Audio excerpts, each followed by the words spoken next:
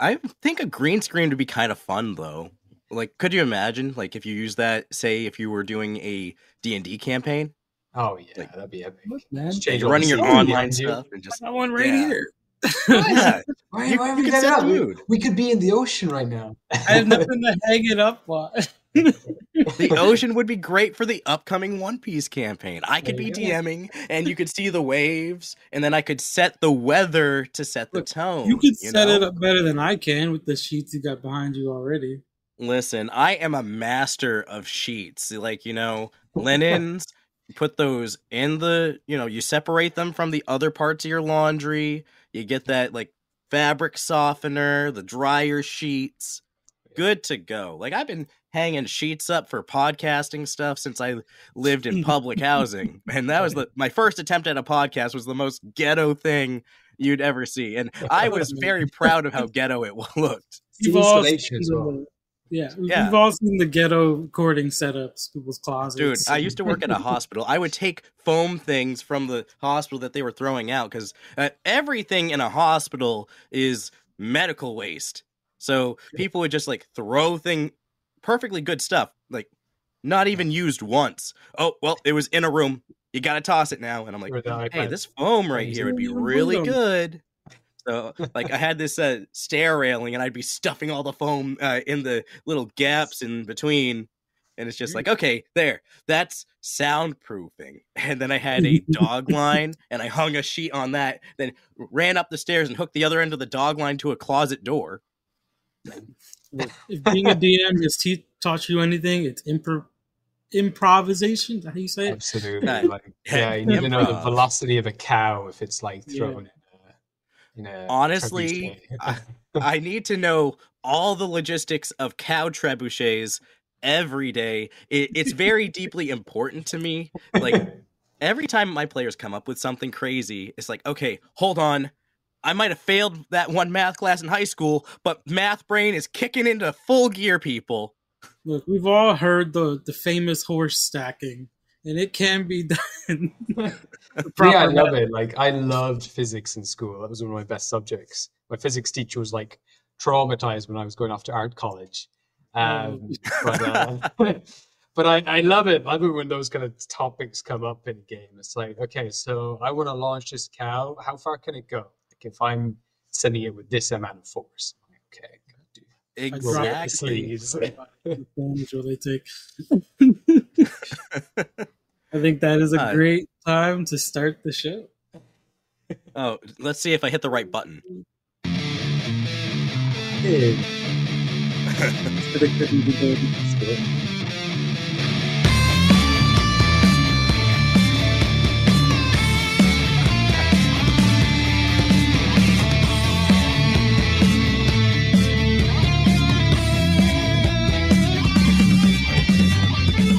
And welcome to Dungeons and Talkshows, the talk show that brings you monsters, news, and physics. I am your host, Orion.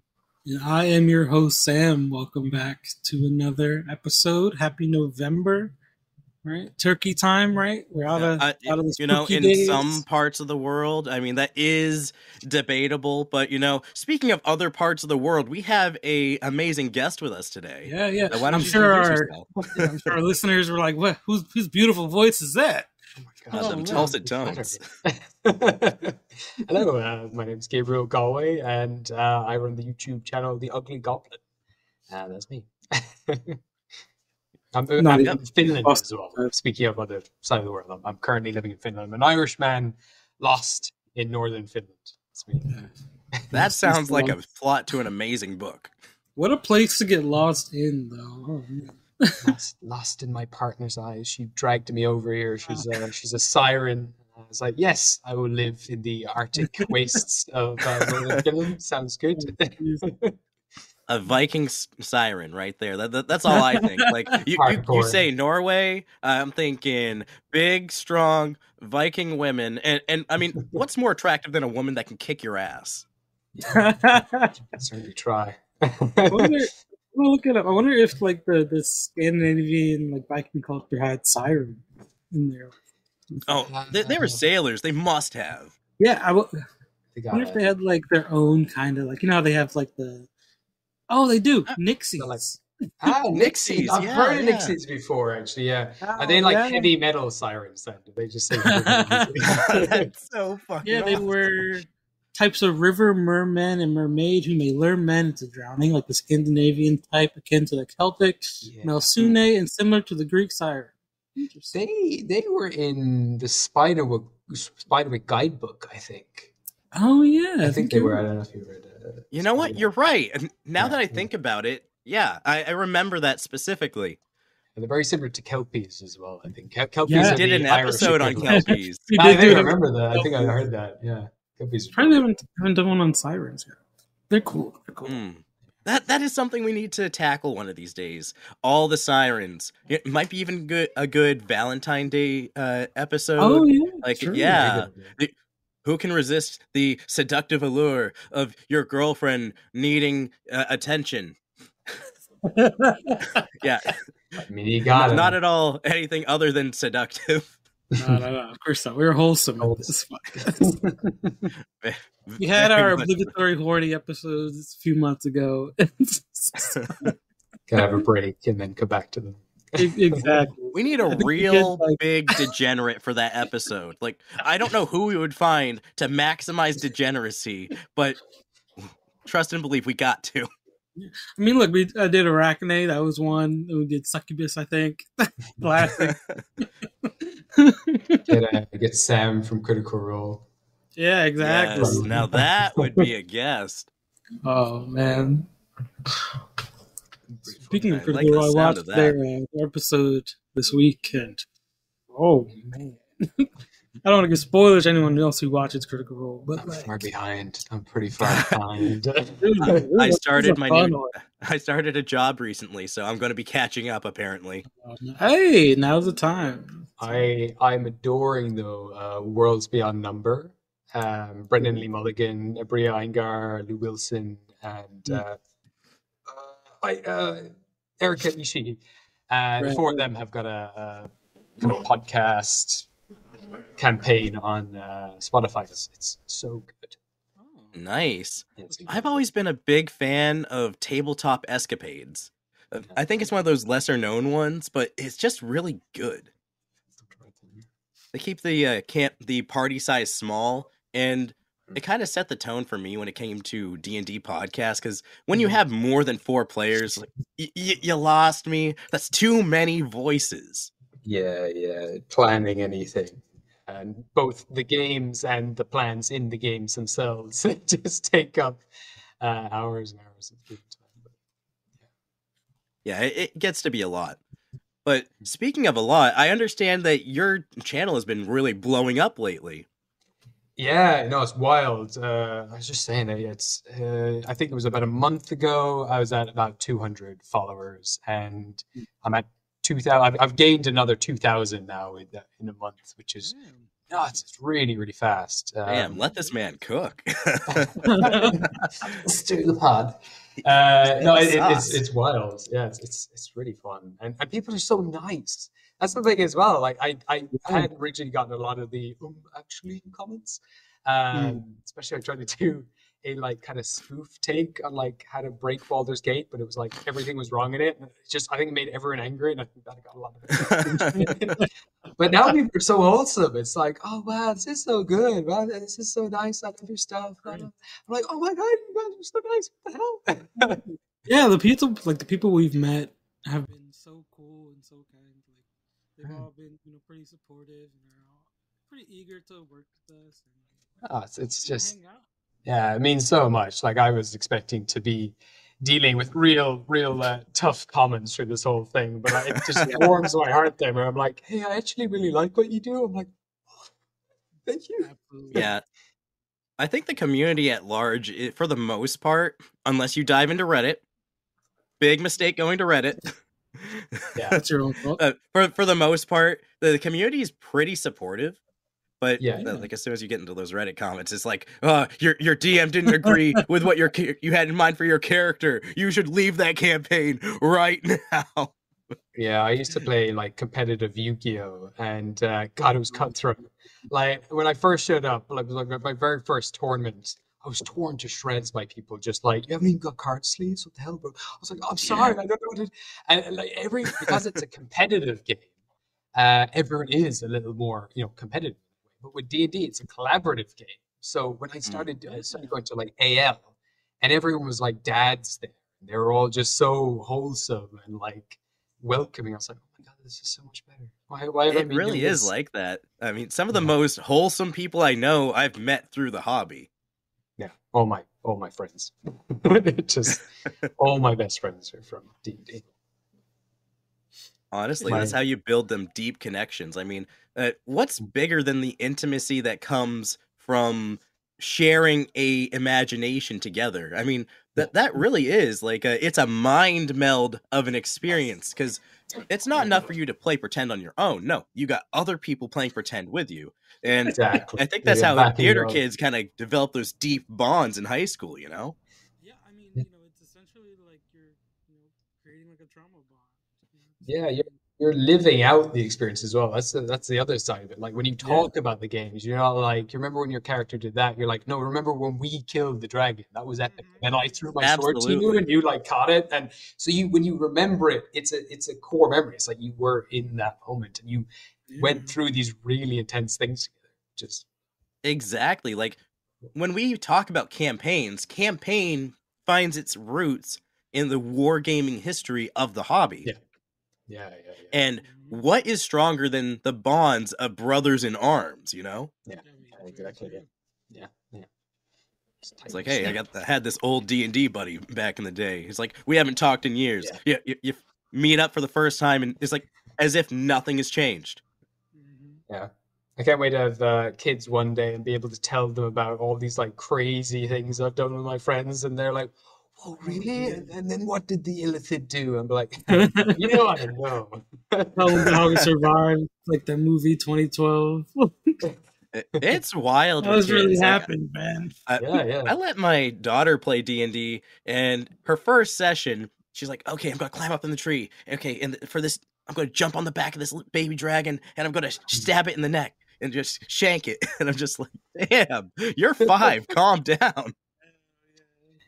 Yeah, you see other sides of the kids when they play D&D. It's intense. They up the ante, dude. Just kind of like be kids. Yeah. No, it's great. I've run campaigns. Everything it seems like is like sucking up a life, especially for kids. Like they're growing up so fast. In all the wrong ways. Yeah, it's they got a screen, in their face, and they're not paying attention to the world around them, but they're like suffocating their imagination with social media. Like it's crazy. Yeah, I was just looking at the statistics at one stage. I can't remember when, for the life of me, when these tests were being done. But basically, they were looking for like geniuses, and so they did tests on like young kids, and they found like 98% of these young kids were geniuses. They showed the qualities of geniuses. They did it again like later on, and only something like 50% were geniuses. And then they went to like teenagers. It went all the way down to like 2%.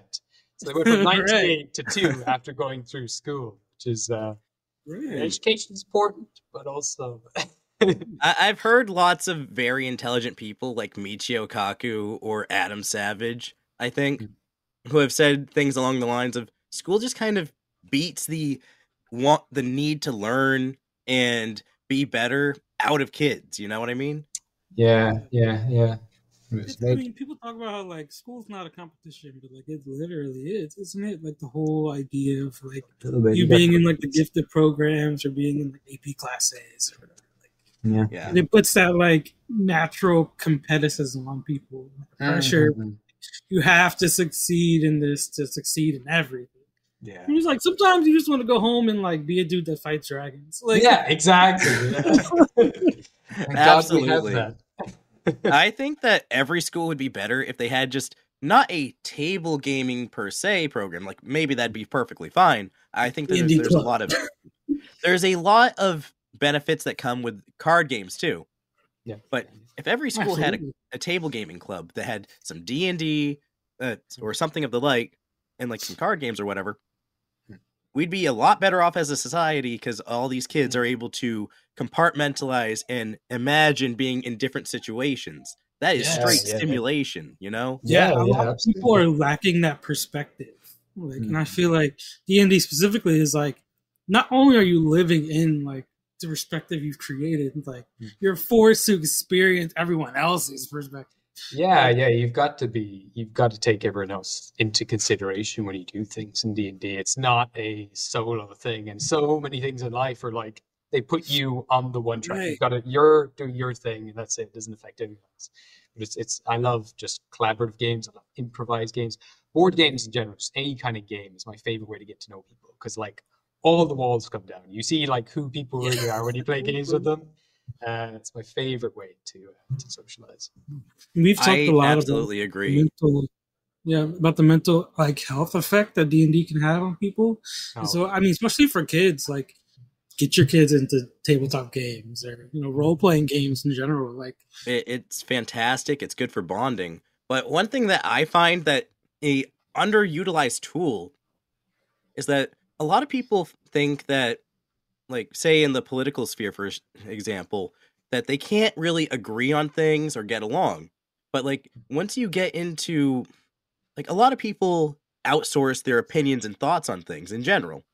So with D&D, in the very much the same way, you can get people to think and rationalize why they think something, and they can do that through their character. So as the DM, all you have to do is ask the questions, and that's intrinsically the role of the DM. Hey, you're in this situation. What do you do? Oh, you're doing that. Why are you doing that? Okay, maybe an NPC asks a question, and all of a sudden it's on your player that they have to walk themselves through the process. They have to think about why they think the way that they think. And sometimes they find that they don't actually believe what they say they believe. Now, that can be a way of enhancing critical thinking for the person outside of the game. And like, I don't endorse bringing politics to the table whatsoever, but I always endorse growing critical thinking skills. Another thing is like this definitely, along the lines of what you're saying, it teaches like emotional intelligence, being able to work through your emotions and recognize what not just you feel, but like your character is feeling. Sometimes it's even easier that way. Yeah, and it's a safe space too, where you can do that, and like you're slightly detached from your character, so you can experience it through them. Like I've found, like I've had characters that I've made, and they've just become absorbed over the years. Like you might have this one character that you want to explore with that character, and you're not sure if you can be say you have a confident bard and stuff, and you're not very confident, but you get to be confident through them, and over time. You just merge, and then you just find you have that confidence, and it's an amazing tool for that. You just get to attach all these different parts to yourself. It's like a little training. Exactly. It's very cool. Yeah. I mean, it's kind of like the classic Christians have the "What would Jesus do?" Or like maybe you want to learn to be financially responsible. You could ask yourself, "What would Hank Hill do?" What would insert character here do in this situation? And that extends to the characters you create. And I've met a few people that have benefited from, I would do things this way, but my character would do this differently. So if you ask yourself, what would your character do? That might very well give you an answer because you're thinking differently entirely because your character has a completely different thought process, typically. Yeah, it's a really cool space. So Sam, what do you got for us this week? All right. So today I thought would be kind of an interesting time to go back into our dragon, discussions.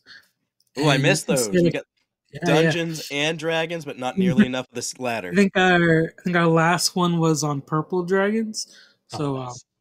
We've kind of been skirting the edges, We've done like drakes, I believe. I think we did one on wyverns. I think so we're kind of skirting the edges. Slowly bringing it, man. So I thought, why not go to the roots in the very beginning of the EO Dracos and the Proto Dragons? Absolutely. Damn, allergies are kicking my ass.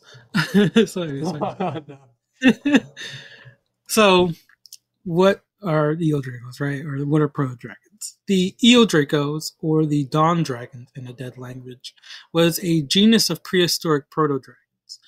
And proto-dragons were supposedly the first kind of species of dragons that appeared on, the primordial soup of Toro. You know what I mean? Like during the forming processes and all that kind of shit. Education time. Yeah. I got kind of not a lot, but it's a lot of like. It reminds me a lot of talking about like evolution theory, and not to bring in like religion stuff, but for the sake of like these evolved, these were the root of all the different kinds of dragons we have now. I love this stuff. I eat this stuff up. We're like a family tree. It's so cool. Lore is just fun, I love it so much. According to information taken from an incomplete fossil evidence, Eodracos were similar in form and appearance to present-age wyverns, with an average length of 35 feet, 10 meters, and 50 foot, 15 meters wingspan. No evidence suggesting Eodracos had a stinger on its tail like wyverns. Due to the size of its skull, it was also believed that their brains were smaller than those of wyverns, making them less intelligent than those creatures. And we all know wyverns are basically animals, right? Yeah. But they were larger than that of dinosaurs. So maybe making them a little bit more, a little bit more cunning, but not exactly intelligent. It was believed by the scholars from Candlekeep that proto-dragons were related to the prehistoric dinosaurs, and it was speculated that maybe they were a divergent offshoot. The first known proto-dragons were believed to be the Eodracos, wyvern-like creatures considered non-intelligent but more cunning than normal animals. Eodracos were able to survive the cataclysm that destroyed most of the dinosaur species, believed by most to be the Tearfall, which is, I believe, was essentially like, the dinosaur extinction with like a meteor or something like that, but worse. Much worse. How do you get worse? If you want to take out a bunch of dragons, you gotta have something bigger than a meteor. Like, the planet got like obliterated in the gods. Did they kill the horseshoe crabs too? Because those motherfuckers survive all kinds of shit. Like it's pretty crazy. I tried to like go back. I was like, okay, so what's the Tearfall? Then I was like, so what the hell is this? The Days of Thunder? What the you know what I mean? The Days of Thunder. It was a bunch of. It was a rabbit hole like no other. My homebrew world is called Gostar, but it was originally called the God's Tear or God's Tear, so it's kind of cool. I'm like, yeah, I totally meant to make that matchup there. That's interesting. So a lot of these scholars believe that after the Tearfall, it created a situation where the proto-dragons had to rapidly evolve over, a few thousand years. They were kind of, forced to exist within this like chaotic, like gods, primordials are going crazy, like you know what I mean. So right. Fossil evidence also suggested the existence of winged multi-headed proto-dragons, and believed many of those were the ancestors of hydras and other multi-headed reptiles. I'll buy into that. Yeah. So they believe that the evolution that spanned these thousands of years spawned a lot of the proto-draconic species, such as wyverns, drakes, and pseudo-dragons.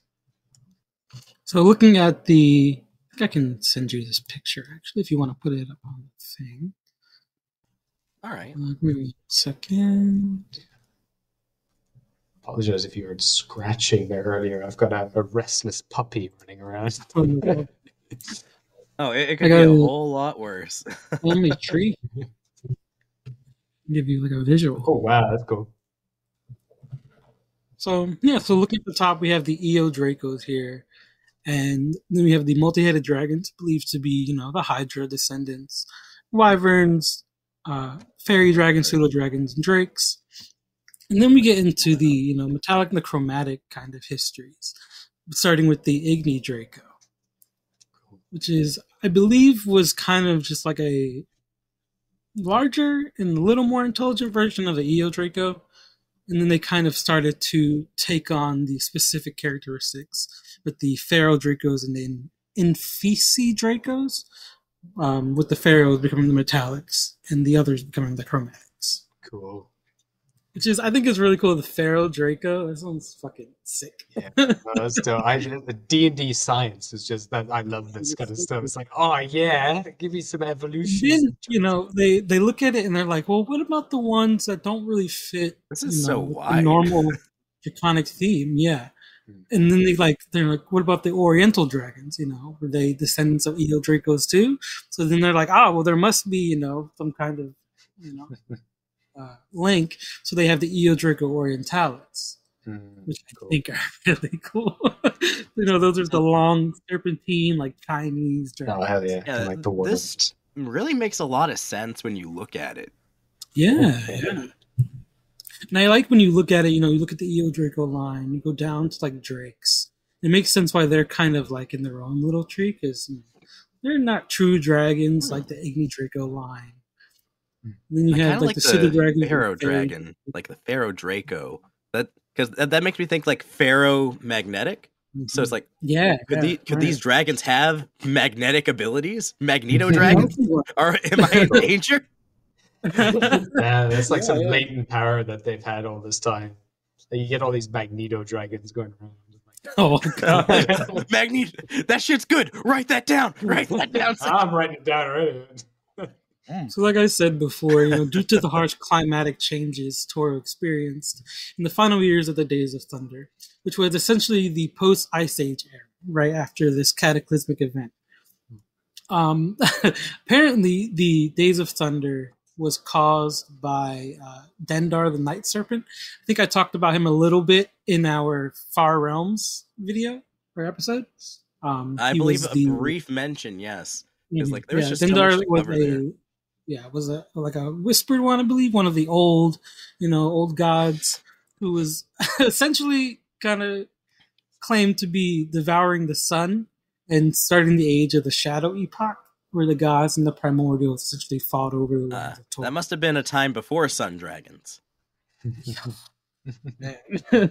Right, so this shit sounds crazy. So we have proto dragons showing up. And then we have, the cataclysmic event that kind of wiped out most of them, forced them to rapidly evolve and create this family tree. And then you have the Days of Thunder after, I guess, from this ice age caused by this god creature eating the sun for some reason. And the gods and primordials are like, oh, free real estate. Real estate.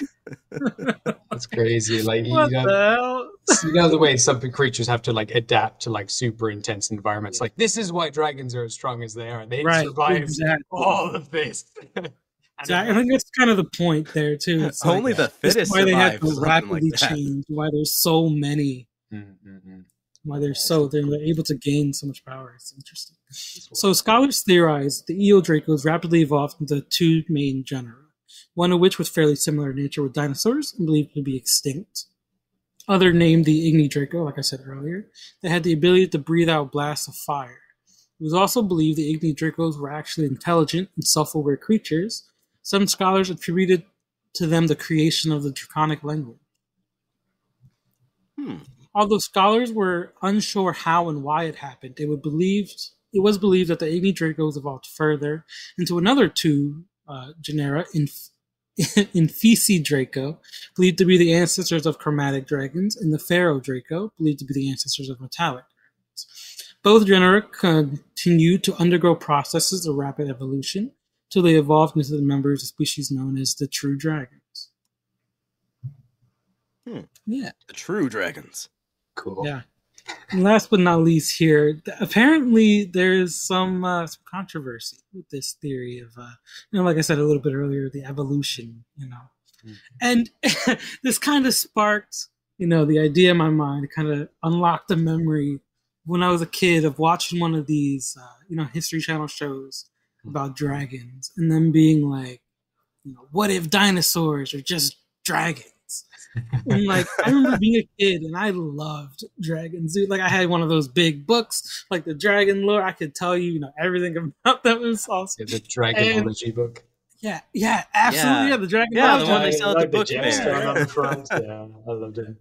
And I think about that all the time, and I'm like, they're always learning more things about dinosaurs. Like now they're feathers, and Now they have, hollow bones and shit like that. Like, they were bigger than we thought. Like, what if they were dragons? You know what I mean? Like, who would really know? Like, I mean, they're like in every culture all over the world. It's like there's got to be something there.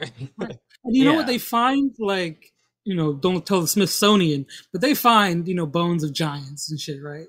And like, especially in, Ireland and like the Scotland areas, they find them all the time.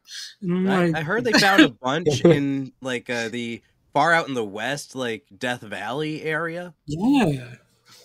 And like these things are like coming to light, and it's like it's gonna be harder and harder to hide it if it is true that like these dinosaurs had giant wings, bro. Like we missed that actually. The tiny T-Rex arms are actually just the start of like these massive wings. Yeah, their heads are on backwards. Right? Who knows? I like to imagine it was just some madman just taking Da Vinci style wings and just strapping them to these giant ass lizards. It's like, look out, there's a flying dragon. They're out here like trying to resurrect them like it's a damn Jurassic Park movie. But what if they like put the bad boy in like an egg, they got the test tubes going, whatever. It hatches. We're like, oh, look at this little velociraptor. Suddenly it's breathing fire and shit. Yeah. They try to do sorry, the dog's barking. They try to do like Jurassic Park on it, and they don't turn out to be dinosaurs at all. They're like, oh god. We saw the skeleton. We didn't realize that the rest of it was actually made out of something else entirely. What do you mean that the wings don't have cartilage or bone? It's all muscle. Yeah. Like, then that makes me think about like, what if we had, the same kind of evolutionary deal? We went through like the primordial soup, the cataclysm of the dinosaurs. Like, what if they were forced to rapidly evolve and like gain the ability to like live within the earth, and then like the hollow earth theory starts going crazy? You know what I mean? Dude, I don't know if I believe in hollow earth, but I desperately want to because it just sounds so cool. Anyway, very cool. So, as a group of these theories came to be known, it wasn't widely accepted by most scholars. Experts in draconic creatures, prominent among them who were shunned the evolutionist theory, in favor for the simple but most widely accepted explanation of the gods as the creator of the mortal races. Right? They think they're shunning evolution in D&D. Yeah, they think dragons came from somewhere else. They were created by the gods. Blah blah blah.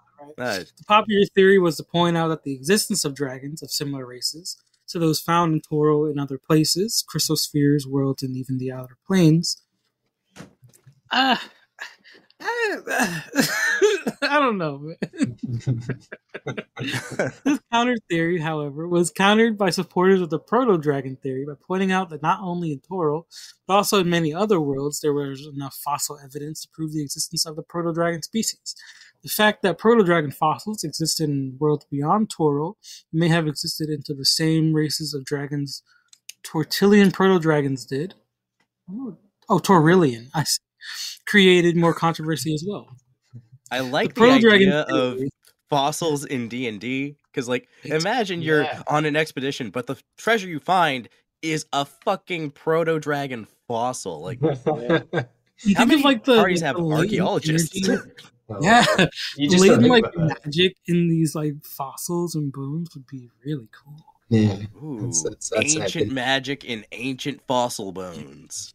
Like, talk about like draconic bloodline. You find an ancestor of the draconic like race. That's pretty cool. Like, because D&D has everything. It's got dinosaurs. It's got all of them. It's like, so you don't think of putting fossils in there. It's like, oh yeah, there's even cooler things that used to exist. Right. It's fucking big ass Leviathan skeleton. Like, so dude, wait a minute.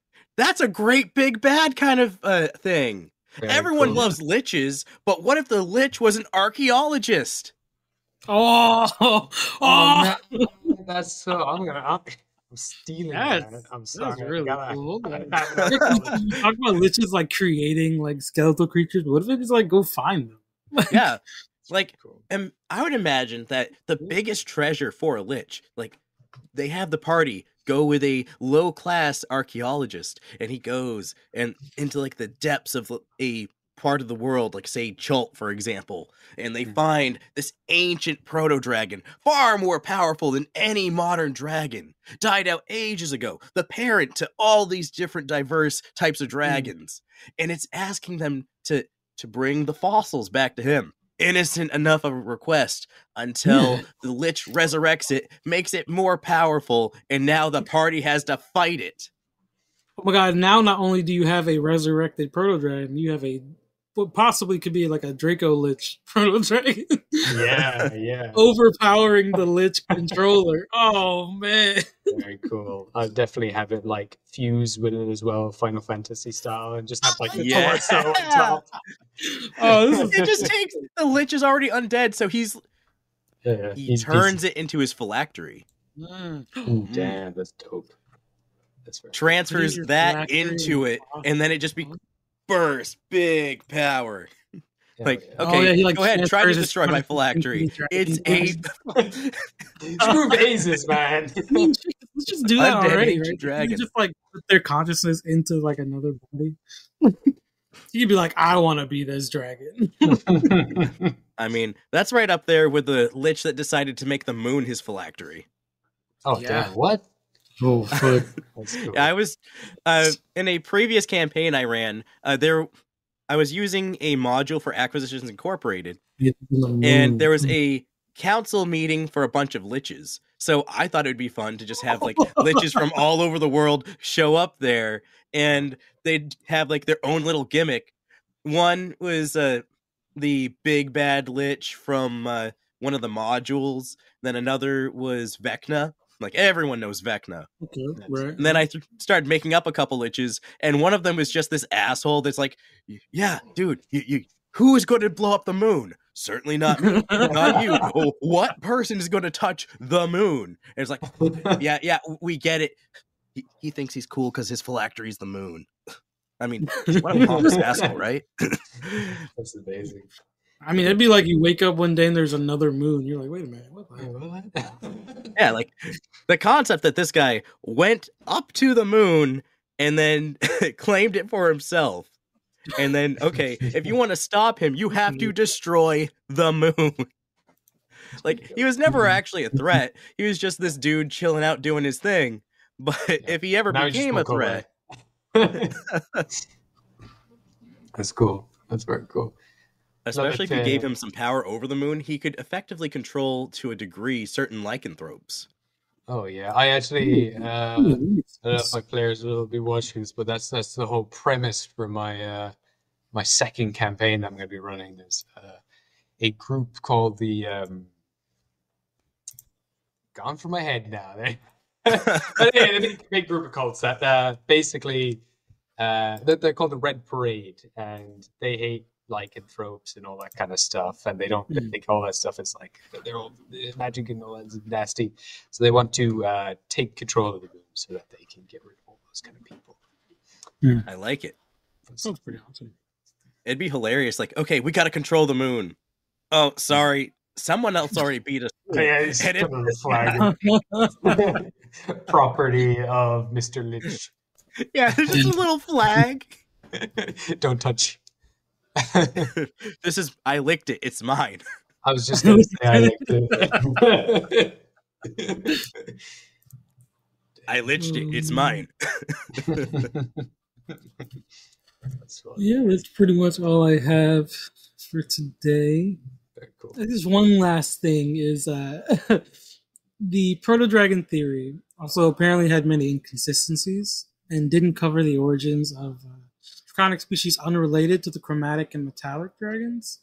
And there were some apologists of the proto-dragon theory that even went as far as to speculate without any kind of proof the existence of more species, such as the Eodraco orientalis, and it's like I said before, in an attempt to explain the existence of the draconic species not covered by the main proto-dragon. They're just like, but there's more, guys. What about these ones? What about Hydra? Actually, no, it's considered that... Actually... I've been out here in the back end of nowhere and found all this.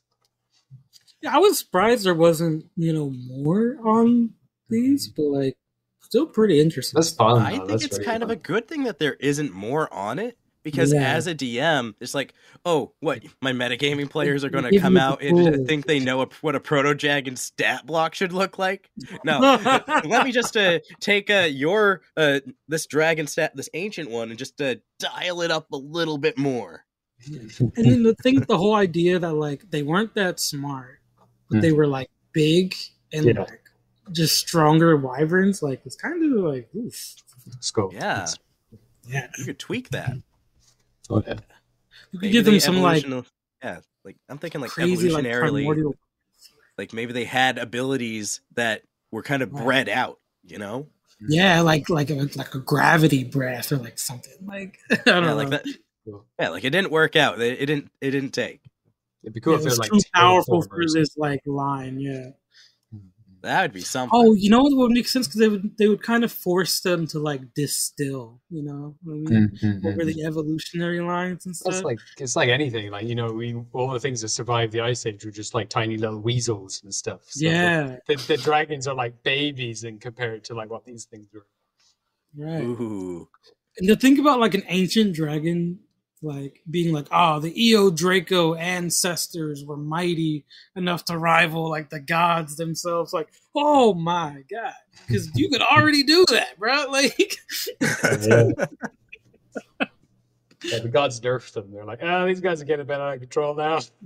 Usually, like a lot of the gods had to release a new patch. Hero patch note. This is better. When you get into like the dragons' belief, like what they believe their history is, they think they're like world conquering. The Eo Dracos came here because they wanted it, type of deal. Like that's cool. I want Tirzu to do something on that. Yeah, right? If Cortez was a dragon. I love that. That's great. I love how like that could play into the whole pride of dragons too. They're like, the gods feared us so much they destroyed the world. Like, yeah, they turned us into what's basically puppies now. Yeah, they started to domesticate us. Yeah, like, dude, the concept that, I mean, thousands of years ago, we had like big wolves, like actual threat wolves, and that wolves and shit. Yeah, now everything's just straight nerfed down to Chihuahua and Pug. Like a pug has so many health issues, it shouldn't exist. It was bred into being what it is. I mean, that's essentially what pseudo dragons and like drakes and fairy dragons are. They're like the puppies of dragons. That would be a cool plot if a dragon realizes like they're actually not all that. Like they are like puppies compared to what they used to be, and they want to bring back dragons to the original form. A dragon with humility and introspection that wants to return to nature. Yeah, that'd be cool. It'd be wild and huge again.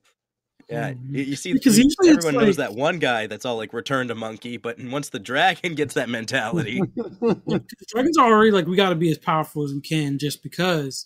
But if they're like, there was a state where we were like at the pinnacle of our power, like then they're gonna be like, we got to get back there no matter what.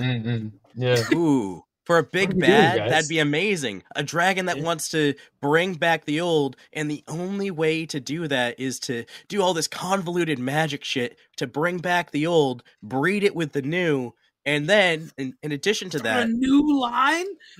Start not just start a new line, but they would also have to start exponentially larger conflicts that would destroy everything in the process, because nothing breeds strength like conflict. This is a conversation. I like it. I'm taking notes so I know I've got my Just watch. Our channel blows up one day and all the players hate me for making their campaigns too difficult. The DMs everywhere taking notes like, fuck you, Orion. Why'd you do this? These dragons are too strong. What have you done? Make dragons great again. And frankly, dragons are weak. I know. Oh my god, I gotta make a Trump dragon now. Oh my god. Trump dragon! Yes! Ultimately, like this is what I try to achieve with these segments.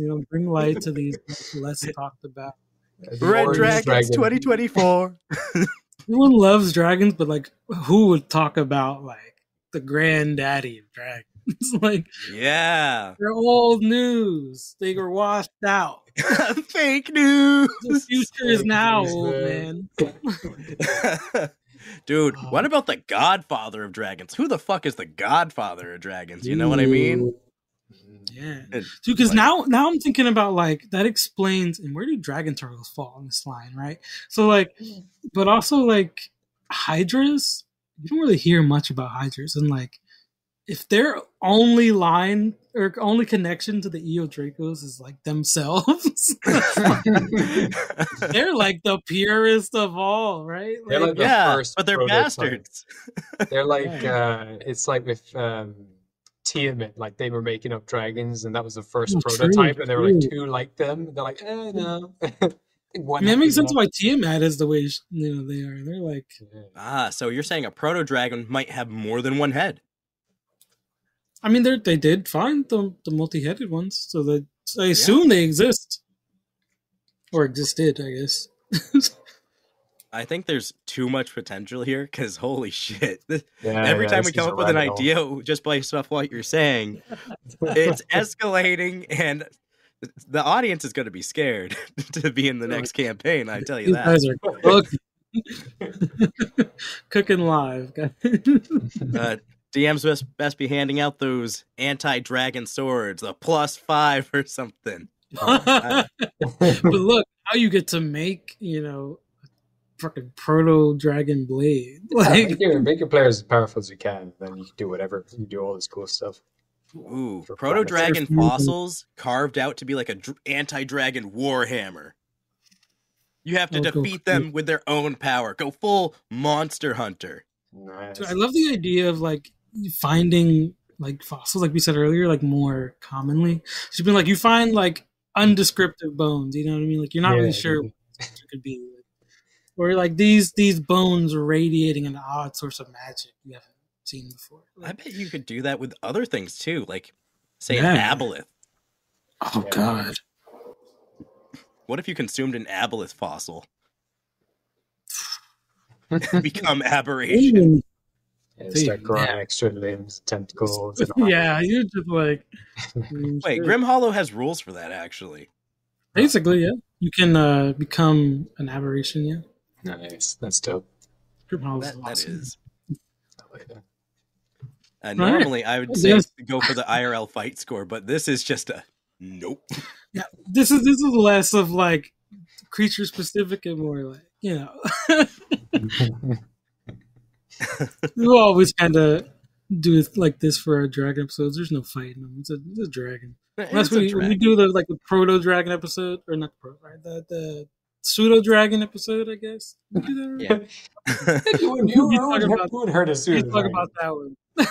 Yeah, it's like I'll that's maybe the equivalent of trying to strangle a cat. Like who strangles a cat other than that psychopath down the trailer park? Like, Drakes are basically dragon wolves. That. So like, oh man, I love drakes.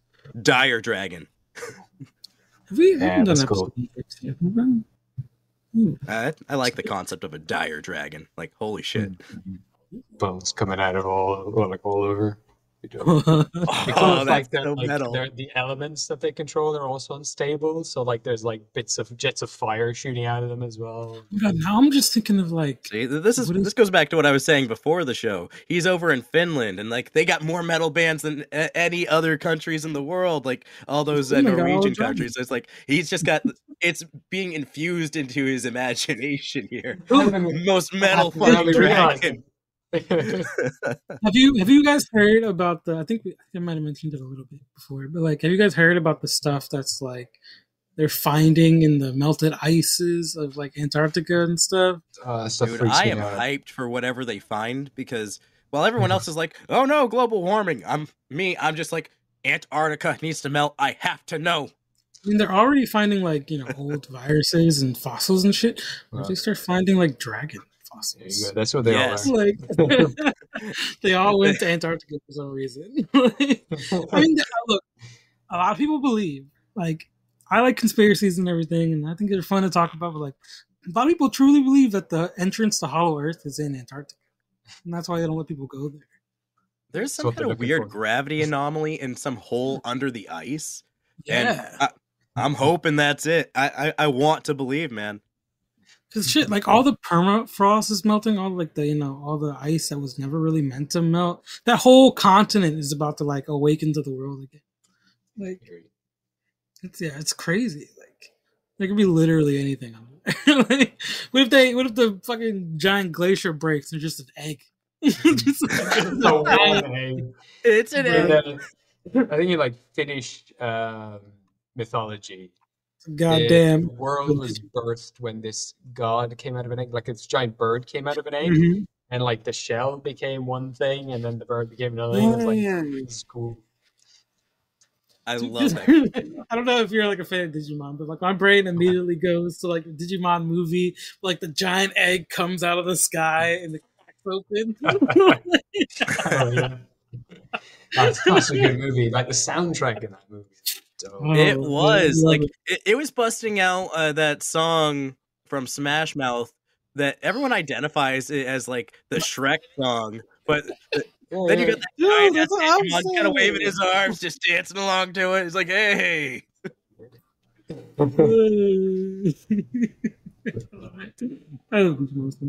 And that's how I knew it before Shrek came out. Yeah. Yeah. Hey man, you're an all-star. It's in my playlist. I'll sing it with the kids, I feel like now would be a good minute to take a quick break and go get our drinks, a bathroom break before we get into our news and stuff. Well, I can just dive right in the news. You can go take a piss. I would love to take a bathroom break. I've been go right ahead, you two. Take a brief intermission. We will be right back. Yeah, we're back.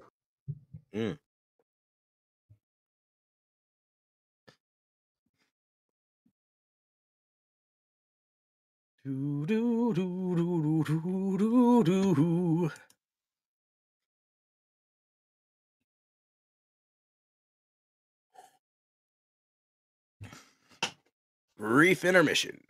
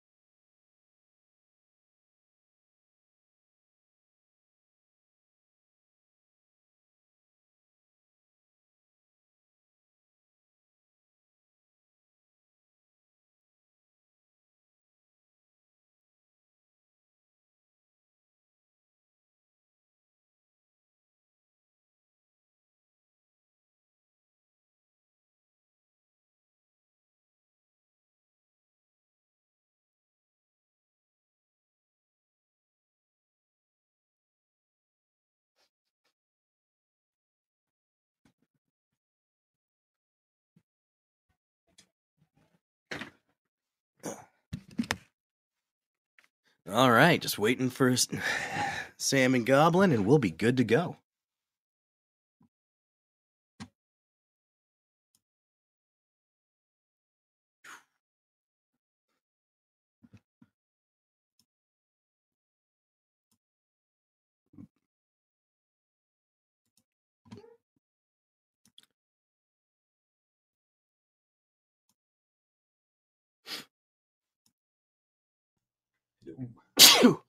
Oh, bless you. Ah, thank you. Zoom tight. Oh. It has been a day for me. Oh. Hank. I was walking through the snow today, like getting food here sometimes is like going out into the wild and then going hunting or something. You got to trek through snow to get to the shop at the moment. And I feel that. Like, I live in Maine, which is one of the more northern states in America, and it's just like We've already had snow. Like we still got some snow on the ground right now, actually. Gross. I will not be a snow apologist. We have a couple of feet of snow at the moment. It's just wild. And, that is like we don't even like we got some scattered around, but it's not that much. Yeah, it's come very early here. It's just white everywhere. It's crazy. Damn. But we went off. There's like a bunch of things on sale. Like there's like a big 5 kg bag of potatoes for like €2. It's like, well, I gotta get that. And that's actually like a really good deal. Like crazy. I was like, fuck, I gotta get that. But I had like 20 kg, 30, 40 kg of stuff dragging back with me. Like the biggest workout I've had in a while. I about imagine one trip, I hope. Yeah, thank God. Yeah. Well, it'd be a shot to your pride if you did it in multiple trips. I'll say that. God, yeah, that'd be rough. Nobody on our show is taking multiple trips when they're shopping. I'd be kicked off immediately. God damn it, Fenn, scrap the episode. That's about as close to a rite of passage as modern men have. When you're a teenager, at some point you're helping out or taking care of groceries, bringing them into the house, and you realize it's all the groceries or nothing. And in that moment, in your brain you are a man. My fingers with the with the plastic of the bags are like getting thin and like they're just guillotine them. Yeah. Must endure. There's not much left for a rite of passage for modern men. Like women, they got rite of passages all day. Quinceañeras, Sweet 16, Bat Mitzvah. Sure, Jewish boys get their Bar Mitzvah. Sure. But what do the rest of us get? We get, carrying groceries into the house. Shave your beard.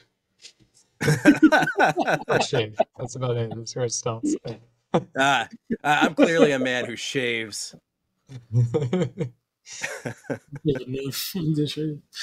I mow my beard like a lawn. You do got a nice goatee going. Yeah, it's nice shit. Thank you. You'd fit right here in Finland. It's like that's the classic beard here in Finland. Very long. I just don't look right without it. It's just that shit. My daughter says I'm ugly if I don't have facial hair. Just outright. Kids are gold. They are. My brother was the worst for when he was a kid. He'd pass by somebody, he'd be out shopping, and he'd be like, "Why is she wearing such a stupid hat?" And it's like, well, yeah, okay. I mean, I can't argue with you. The hat is a bit funny, but like, just don't say it like that, I guess. My kids are cold. Absolutely. But my kid's gonna be cold and dangerous because, like, I set up a bunch of targets right next to the house, and I bought a slingshot the other day. They actually had to card me for the ammo for it because, like, I had to get carded for a thing of marbles. Yeah, deadly. It's like if I had gone into the toy section and just bought a bag of marbles, I don't think I would have been carded. Go to your local park and pick up a handful of rocks. Well, I got plenty of pebbles on the side of the house. I just wanted like some consistent ammo because, like, if you're going to use a slingshot or a sling, having regular consistent ammo to practice your shots with is good. But also, clearly, you should have gone to Home Depot and bought a bag of 2,000 ball bearings. That's pretty solid. I've heard of people with a sling using lead shot. Where it's just like, okay, you got like oh my god. Yeah. Like, dude, I've been researching slings, and like there's this guy on YouTube, absolutely ripped, jacked guy. Like, he does all of his videos shirtless, and it's just like, okay, what? Like, you telling me that if I whip out a war bow and a sling and just start hacking away at armor, I can be as jacked as this guy? Because, like, dude is chiseled. That's but from the research I've done, slings are just as deadly and can get a further range than a bow, which is mind-boggling. There's actually a type of sling where it's just like a staff with your little rope sling on the end, and you just cool. Bam. Like you get all that leverage. The dog ball you have ones where like you essentially have like a sling, but it fires like a bolt instead. That's a thing too. There's also those javelins where they have a rope, right? And it's basically a sling javelin. You don't see enough of these things in D&D. Yeah. I think I know what you're talking about. Yeah, you use them to put spin on the javelin. Cool. What the fuck? Hey, yo. Well, yeah, it's like in the NFL where people take a football and like you get a perfect spiral and it goes better. You know? Got like a Gurren Lagann piercing shot. Yes, like it gives you more penetrating power. To pierce the heavens, man. I think that in regular D&D, people need to put more respect on the sling. First off, a D4 damage? Yeah, sure. But like, do that for a light sling, a heavy sling? Like, dude, you're whipping around some heavy ammo that can just cave a man's skull in with a single shot, even if they're wearing a iron helmet or whatever. I'm sure we've all seen Deadliest Warrior though, but like, because we know what like a rock will do to some decent armor. Yeah, it's wild, dude. Put some respect on slings. Yeah, I like the idea of the D4 being like the base damage, and then whatever ammunition you start using that adds other dice or whatever. Ooh, I like that. I mean, in the One Piece campaign. I was thinking of if you use things like, say, you put a bunch of ball bearings in like a little sack, and then you sling that, and boom, they spread everywhere. So alchemist fire in like a tiny bottle, boom. Yeah. You get the impact plus alchemist fire. There you go, yeah. You're going to mention like Usopp or something with his like exploding ammo and all that. Exactly. Well, that's the fun thing. One of our party members for the upcoming campaign, Mika, she's going to be playing the captain, and she's going full Usopp sling build, and I love it. Especially where she's going to be half giant, so she's going to be a big-ass fucking woman with a big-ass fucking sling. Like, she'll probably just slap in a cannonball and be like, fuck you. If you give Goliath the sling instead of David. He's fucking a different bad boy. That is enough to sink a ship, I would say. Like if David could take down Goliath with a D4 sling, imagine what Goliath could do with a D10 sling. Yeah. He's just like bombing these boulders. Dude, that'd be wild. Because slings, like they add more power to the strength that you're putting into them. Yeah. So you get a straight Goliath, just bam. That is lethal. That is dangerous. That's why I always think like wormballs, not wormballs. The flails are cool. Like yeah. Because you're getting that centripetal force. Yeah, one of my friends is specializing in like a rope dart. Is it? I think they're rope darts. They have like the rope weight darts at the end crazy. And they have the string. Yeah, they're super cool.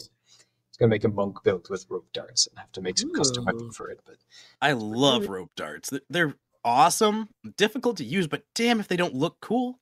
Yeah. And not to mention, you get like a little taste of that Indiana Jones vibe, you know? Oh yeah, for sure. Simple. All right, Ryan. Don't you go ahead and hit the news? The news, huh? This week in nerdy news.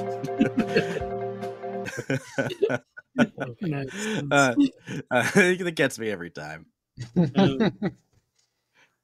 But so far, we do have some interesting things from Dicebreaker this week. Starting off, we got Baldur's Gate and Knights of the Old Republic lead developer releases a hellish D&D adventure for charity. So this happened earlier this week. Yeah, all proceeds of James Olin and Adrian. I'm going to butcher this because I don't know Russian. Tchaikovsky? Yeah, Tchaikovsky's? Good to me. That's pretty solid. Tchaikovsky's. Chain of Asmodeus. Yeah, I can say Asmodeus. Will support Extra Life. Extra Life, is that like a nerdy that's the charity, is it? Yeah, that's a charity foundation, isn't it? Oh, it's a Children's Miracle Network thing. Yes. Yeah. Okay, that's cool. I like when people use their hobby to support children. I as a parent, well, actually, just as a fucking person, I like when kids don't die.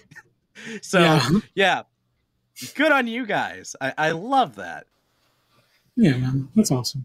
So they put a book together and co-authored it, set in the 9 hells, and all proceeds are being donated to the Children's Miracle Network Hospital via the Extra Life charity.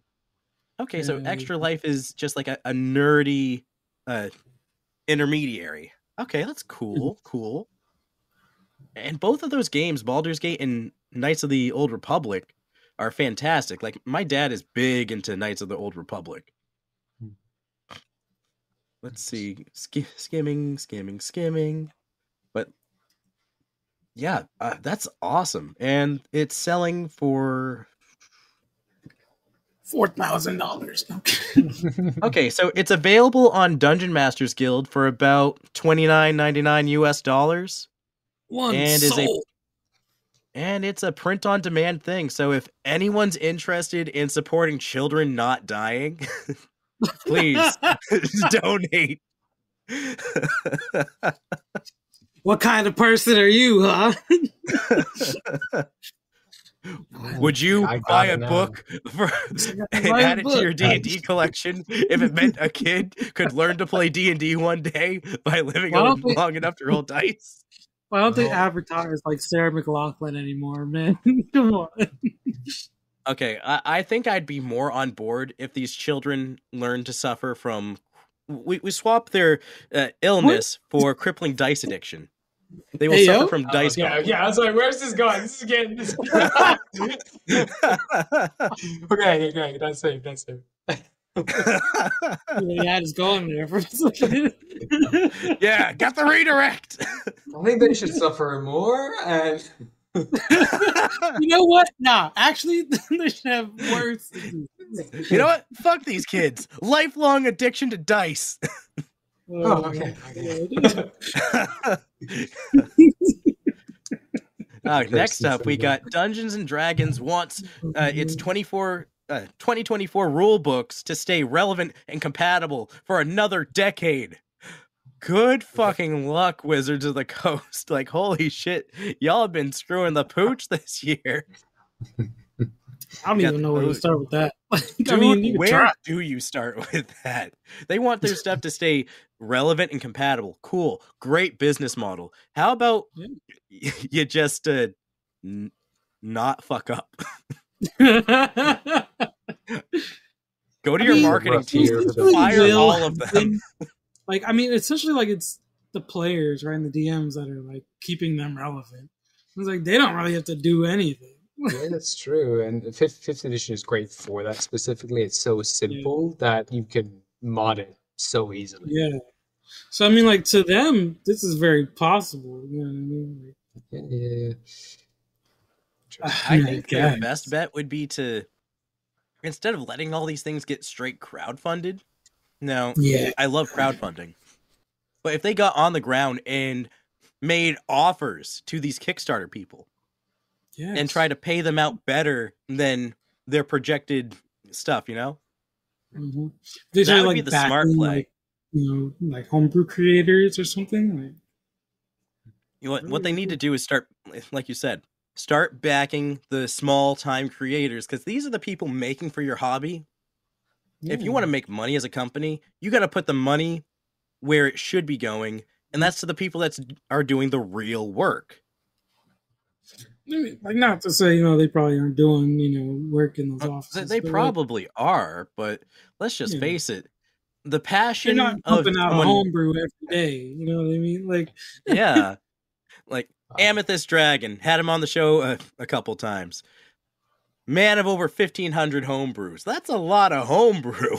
Yeah, that is a lot. Holy crap. That's insane. Yeah, he's sad, a father too, so it's like with such dedication to this hobby and this, community, and they're like, Wizards of the Coast is like, good luck, guys, keep it up for 10 years.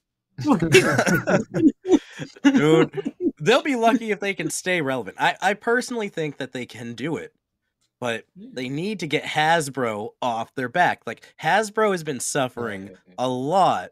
Like, even Bank of America has changed their stance on them. They're like, hey, we were like saying that people should invest, but now we're just kind of like back to neutral. Like, y'all are like dropping our expectations. Yeah, it's a shame. And I think that they could salvage all of this, but it's going to take a lot of community building to rebuild the goodwill that was burned. They might even have to martyr somebody to do it. You know what I mean? Like, maybe make up an entire team of people. Be like, yeah, we fired those guys. They were ruining everything. I mean, yeah, the problem is like the person you need to fire is the person who's above everything. They're above consequences. Don't worry about it. Yeah, they're like just so high up the like that's where most of the problems. I don't think the problems are really coming from the actual office that make the actual creative content. It's like I would 100% agree, because it's always the people up top. Yeah. And the people that are doing good for the community are down here on ground level with us. We're all just content creators making fun stuff. Look, I'm not like a stock guy, I don't really know finances and stuff, but I'm looking at like the Hasbro stock for this past like week, and did it drop again? Okay, where is it? Where is it, Sam? So I think probably the last time we talked about it was probably last month, right? We said it was around like 40, something like that. Breaking news! Stock prices. So it looks like they're down 7% this week. I think that's big. That sounds big. That sounds like that is big, right? that is big. So November 6th, November, they went from 46.52. Oh, holy shit, dude! When we last checked, it was in the 50s, like 56. Yeah, now they're at 43.11. Dude, the possibility of us buying Hasbro out as a community, if everyone comes together, it's getting closer. If everyone in the audience has $40. Yeah, looking at the month here. So last month, say Wednesday, October 11th, was $58.77. They've dropped almost $15, bro. Wait, Sam, is it a criminal act if I tell everybody in our audience and the Twitters to just boycott Wizards and Hasbro so that we can buy them out? Is that criminal? Am I liable if that happens? I was looking up. So I'm not a legalese. I'm not a lawyer. So someone let me know. But in the meantime, we do have one last bit of news from Dicebreaker. ChatGPT will soon let an AI teach you board game rules. Now, dude, ChatGPT is going to teach me how to D&D. Sorry, I was looking at the It's great. One last thing, just to like really give you an idea of like how bad they're fucking up. Okay. One last bit as I click off. I love stats. Give me a stat, Sam. So the high for them this year was in September. It looks like a 72. 90 something is like the highest. They've almost dropped by half. Yeah, minus 32.1% from last year. Duh. They'll probably jump up a little bit because December is coming up and like that's gift giving season. So that's going to be right now is supposed to be about their best time of year for the next 6 weeks. I know that. Keep an eye on this I know their like big Christmas thing that they seem to have released, which is the Deck of Many Things. Like, it's not getting good reception, which is unfortunate as well because it's just so much. Yeah, costs so much as well. Not to mention, like, so many people have like covered that as third-party content creators months in advance and have done better. So, kind of late to the show, Wizards. Like, you might have been working on this in the background for a couple years, but it's a shame. That ain't it. I go ahead and finish. Well, I mean, there's a whole article talking about it, but really, the title tells you everything right there. like you and I have worked with ChatGPT in our server, because in our Discord server we have NerdBot. Forrest actually added another one recently, and then we got Paka. And these AIs know a lot about D&D, because D&D is a very structured thing, very well documented across the internet. Sometimes I ask for D&D rulings or stuff. Like, the concept that ChatGPT could be a DM's, kind of backup side DM. Like, sometimes as a new DM, you need to have somebody that can help you with rules and stuff on the fly when you're in a game. And what do you do if everybody else in your party is also new? It's like, okay, ChatGPT. Like, what is XYZ? Just type it in real quick. Like, Sam, how much should a iron sword be? I wouldn't know, Probably like 10 silver. I don't know.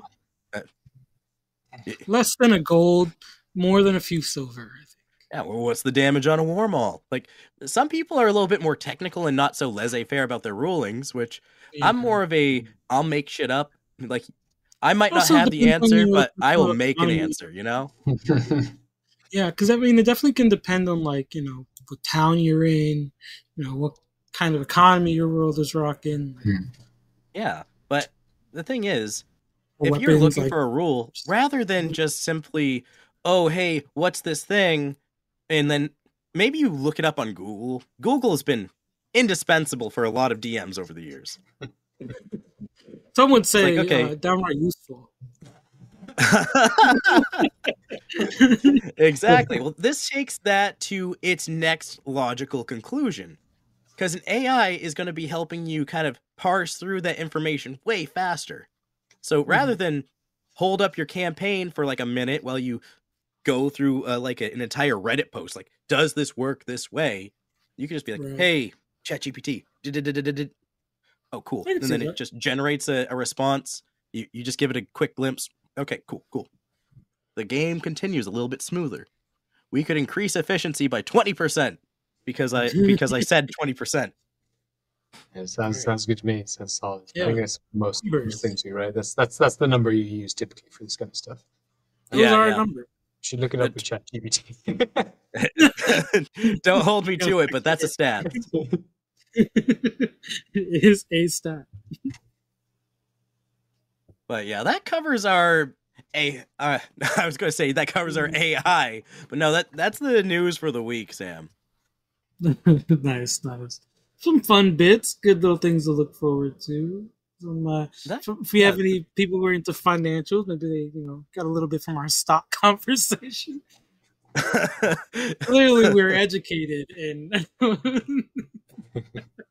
I get all my stock advice from GPT, but that's okay because I don't have money to invest in the first place. You know just as much as anybody else. Yeah, that sounds about right. Except I do know that Wizards is falling apart because Hasbro's falling apart. So, speaking of knowing things, you also know a word that I didn't this week. So, why don't you tell us what the rest of it is? Yes, for this week's tell the rest of us. That's my eye. I really fucked up my words for a second.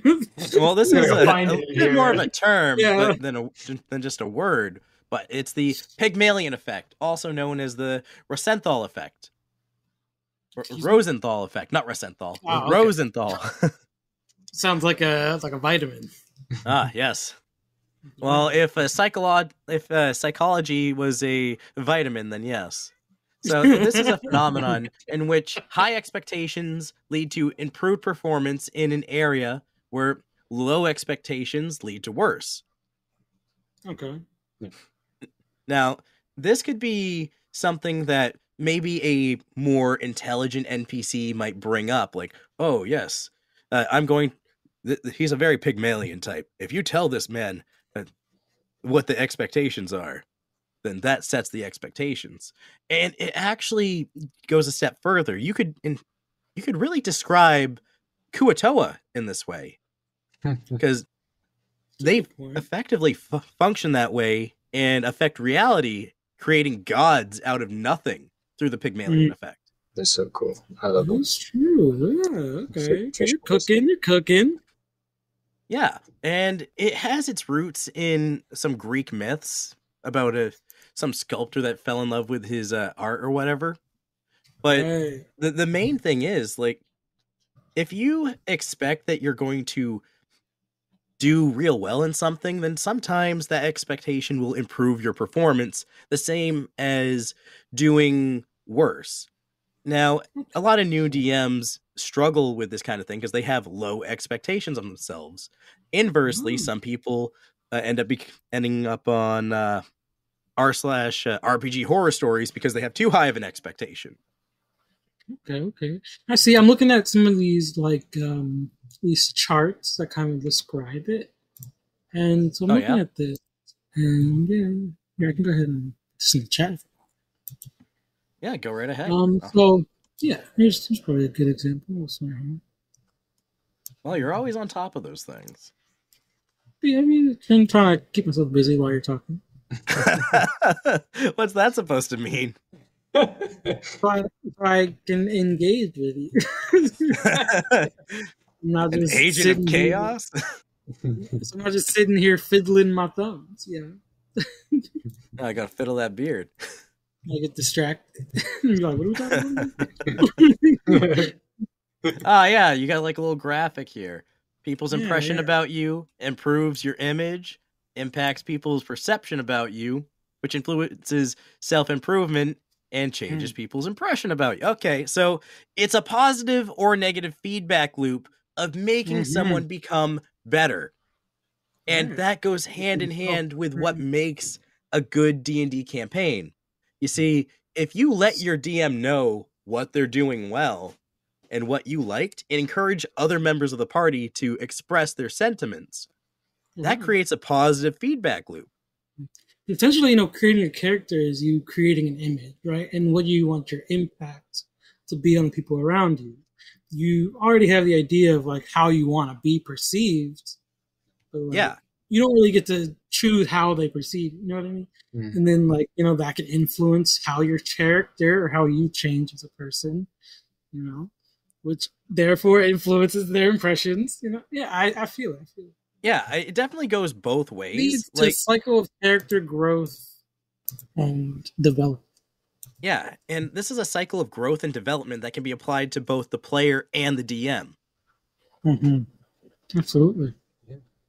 In short, talk to your players after a game. Like, a lot of people, if you ask them, hey, how was the game? They're like, yeah, it was good. They're good. Yeah. Well, sometimes if you just give a little bit of honest feedback to your DM, like, hey, I liked this thing that you did. That made me feel real good about the campaign. I do think that you could improve by doing less of other thing. Right. Or ask your players, what was their favorite moment from the campaign? Did they have a moment where maybe things could have been better? Or, what do you want to see more of? Yeah, what do you want to see more of? Yeah. And sometimes, like, as a DM, letting your players know, hey, that thing you did, I want to see more of that. Yeah. And that's actually a mechanic built into 5th edition D&D through the points of inspiration. Because you award those every time that someone does something RP-wise that fits. It works. It's good. You can do more with the point of inspiration or do something else with them. I mean, if someone's going to do something cool, I'm going to try to make it happen as much as possible. And also, give them mechanical benefits. I have this really lovely rule. If you both roll the same number on initiative, you get to combo your moves. And that's something I do. I love it. It's so much fun. And there was these two people. One had the ability to kind of freeze things. They had a patron who was all around ice, and the other one was all about water. And so they had a bunch of holy water stuff, and they could manipulate water. And they're fighting a bunch of vampires. And so they wanted to combo their moves. So one of them shaped the water into spikes. The other one froze them, and they made these holy water stakes that they pierced the vampires with. And I was like, I want to see more of that. That's dope. So I just had to do ×4 damage with this spell that they. Absolutely. I love that, and it's really cool because when I do that in my campaigns, I want team moves to happen because team moves are awesome. I even worked on some rules for that a while back. I'll probably have to release a PDF or something so that people can try that out. But the main idea for this is just you said when people roll the same number, instead of, oh, hey, you go separately. No, you rolled the same. You two are going at the same time. Now, I won't do it the same with enemies because that gets convoluted and weird. But now that you're both going at the same time, there's no time delay in you taking your actions.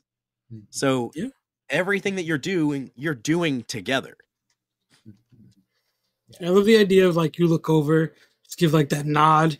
And just, you don't even say anything. And like I know that a couple of my players who are really into the game, there's a few different ways it can go. Like some like don't think you should be able to pair up and do these combo moves because you should be able to talk to it. But like when you're in those moments, it happens all the time in real life as well.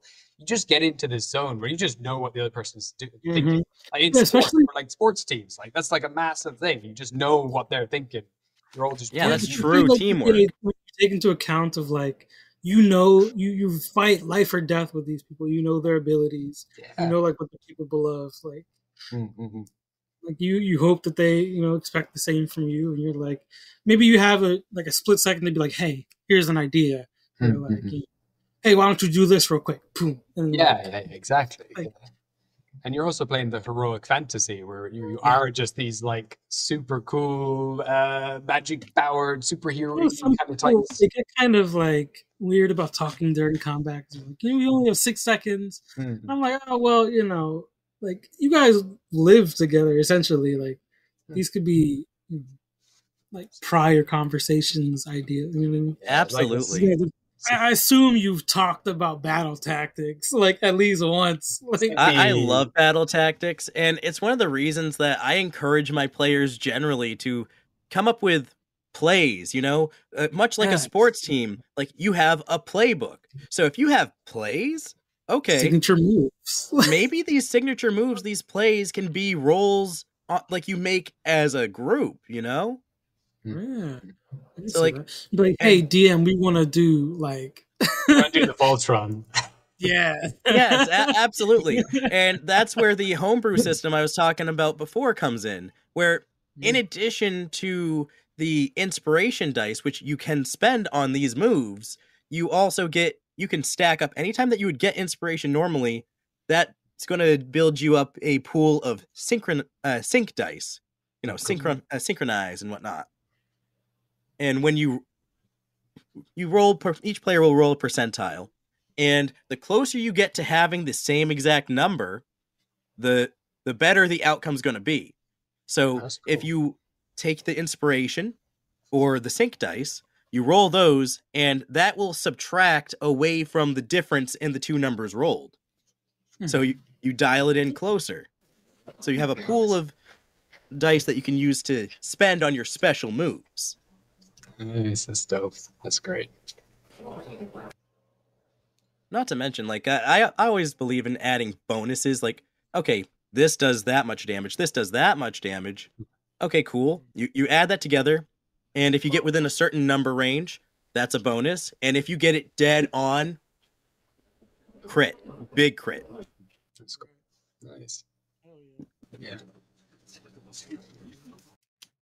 I love that shit. Because as easy as it is, it's also quite a rigid system. Like 4E is where I came from, and you get all these bonuses, and it's hard to like keep track of them for newer players. But in the end, it's just like there's nothing to just say, well, you can add +2 to that, and then take maybe -2 to damage, or say that a lot of the time people want to jump off stuff and hit things. You can do that, but you have maybe -2 to the attack, but you get +2 to the damage. Something like that. Yeah, like I definitely feel that because like saying you just have advantage is like sure that's nice, but like what? Yeah. And that's why people love a crunchy system like 3-5, because it's not just advantage. Okay, that's a +1. That's a +2. That's a +3, my friend. Yeah. It adds up, People love that. Oh, it's all coming together. Yeah, you like stacking that advantage like actually has like a tangible idea.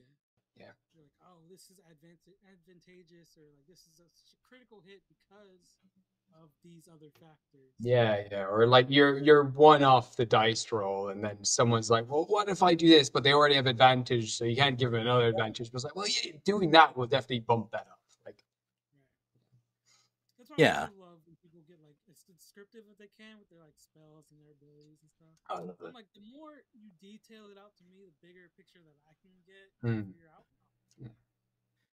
Yeah, like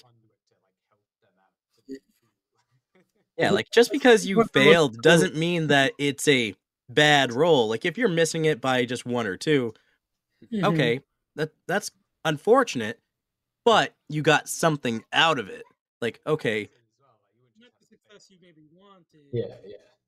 yeah, like maybe the barbarian is hitting this guy with everything he's got with that big old warhammer, and it's blocked just in time, barely misses the AC by 1. So they bring up their shield, block it, and they're sent sliding back like maybe 5 feet. Right, yeah. They like can't shield for like the next round or whatever. Like, yeah, I love extra effects for weapons, and I was using those kind of rules in the previous campaign, and I love it. Yeah, me too. Absolutely. Makes sense. Right? Making great time, great conversation. Absolutely. You ready for some homebrew, Sam? Because I think this conversation's leading that way. I'm always ready for some homebrew. Take us to the generic realm. To the generic realm. Wrong one. Generic realm. Lots of fun. Excellent. It's always fun in the generic realm. All right. So this week, do you want to start this one off, or should I, Sam? Sure, I'll start it off. Cool. This one's a pretty cool one. So normally I bring in like a weapon or something. That's kind of like my forte. But today I was like, let's change it up. Let's bring in like a cool item. It kind of reminds me of like the mother box from like DC. You know, if you've ever seen like the sci-fi. Yes, I am very familiar with the mother box. Yeah, so like I saw this and I was like immediately like, oh, okay, these are cool. Like, so these are essentially 4-inch wide puzzle boxes of arcane creation. They're covered in runes and design, basically, right? So the rarity can vary between the difficulty of the boxes or the maker, whatever like that. So the 4-inch wide puzzle box display complex runes which change each dawn. The box cannot be destroyed except from a disintegrate or wish spell. After 3 hours of uninterrupted concentration, roll 3 consecutive intelligence checks, the DC of which depends on the rarity of the puzzle box. So uncommons a DC 12, rares a DC 14, 16 for very rare, and 18 for legendary. If one of the 3 checks fail, the box locks, and the puzzle cannot be attempted until it resets at the next dawn. A knock spell can reduce the number of checks required to 2, but no less than 2. Oh, okay, I see. Because didn't lock supposed to like unlock, or something like that with like locks or something? I don't know. Yeah, it does. Yeah. I literally have his. Yeah, this was number 70, the arcane puzzle box. Yeah, I've used these actually. They're great. Oh yeah, that's really cool. We have a user story here. Yeah. I got one last sentence here. You can tell me about them. So you can reduce the number of checks required to 2 by using the knock spell. The last people to successfully open a puzzle box can gain access to it with the touch of their hand. They also receive a mental alarm whenever a puzzle attempted fails, provided they are on the same plane of existence. Each box contains only one item, no bigger than 5 cubic feet, which appears once the box collapses open. Okay, cool. Collapses open. That's interesting. Yeah, so I imagine it's kind of like yeah, like maybe becomes like a small like disc or something. I don't know. I personally, if I was to run these, I would raise the DC by 2 for each tier because I feel like that's a tad low. But yeah, three consecutive intelligence checks. You know what? Yeah, you're right. But For yeah. a legendary, though, I feel by the Mhm. time that you're attempting something like that, you already have stupidly high stats where you're not rolling low. With something like that, I would add like extra conditions to the locks, like Maybe like an maybe extra you need check like or something. I don't know. yeah, maybe there's like an elemental attunement required, like you gotta give it like a certain spell or something like. Yes, a little bit more variety because I feel like these have tons of potential right there. I mean, yeah, this is essentially like you got a box. It's difficult to open magically. Fuck it. You can make it. You could trap it up. Like maybe on the second fail, it like shocks you or something. Like that's crazy. Yes. Every like the second fail, like you triggered the alarm. Maybe you made it past. Like, Fireball second detonates. fail, yeah, fucking Yeah. detonates. Third fail, the owner of the box teleports to you. Like Yeah. Or like maybe on a failed check, you take a tiny bit of psychic damage. Then the players are like, holy shit, that hurt. oh, and then it speaks in your mind when like the final. Oh, It'd be fun though if it's like if it psychic damage and your like intelligence goes down, so it's harder to like keep opening it. The more you try it, the dumber you get. Like yeah, a temporary debuff. You don't see enough intelligence debuffs in 5th edition. Like you'd see that stuff all the time in 3.5. That makes sense. So that'd be fun. Yeah, because they're supposed to be so difficult and like you're like taking all your concentration to do this, it would make sense to have some mental exhaustion. So I mean, shit. Yeah, I like that. Or like a mana exhaustion even. Oh yeah, I like that too. Oh yeah, you have to feed it spell slots. That's cool. I like it. Yeah, but shout out to James Gifford. This stuff is great. I've bought so much of his things. I also have a herbalism book by him as well. It's got like all these plants and stuff. Ooh. Oh yeah. I like the sound of that. I'm definitely going to have to add some of that stuff to the upcoming campaign because that would fit very well in a one-piece setting. For sure. Why am I logged into Orion's Twitter? So, Gabe, do you have a homebrew that you want to show off today? I do. So this is something I used when I first started my like 7-year-long campaign. It was like they play their own characters and then they stuck in the Feywild and they went back to their original world, but then it was like 2,000 years in the future. Ooh. So I did a cyberpunk setting, like a real grungy cyberpunk setting. I like that. And there's a really cool, there's a whole conversion of 5th edition into what's called 5th Age. That's a whole PDF called the 5th Age. It's got like races, classes. It's got expanded skill lists and feats and like really cool like high-tech gadgets. And they got like prototype gadgets like that. That's the magical items in the world. It's super cool. Oh yes, you posted this in here. Yeah, I like that. I'm looking through some of what you sent me on that. Ooh, more downtime shenanigans, investment in trading and retirement rules. They just recently came up with retirement rules in official D&D after like a decade. Yeah, no, it's very cool stuff. And like my favorite part is like the weapons list. And what I ended up doing with the weapons list as well is I then also, when they're first buying equipment here, they could only get like really cheap stuff. So I added like loads of debuffs to the weapons as well. Like sometimes the guns jam, or like this one is a -1, or this one's sticky for some reason. So it's like, effects. But yeah, there's so many cool classes. Art you have here is really cool as well. I like. Yeah, the artwork's amazing. I just love that grungy cyberpunk kind of world. Oh yeah, for sure. I would love to. I always love like this kind of setting too, though I've never gotten to play with anything like it. Yeah, a lot of the buffs, like a lot of the abilities, are pretty strong because you're only meant to go up to like level 10 with this, I think, and it adds like a nice grittiness to the whole thing.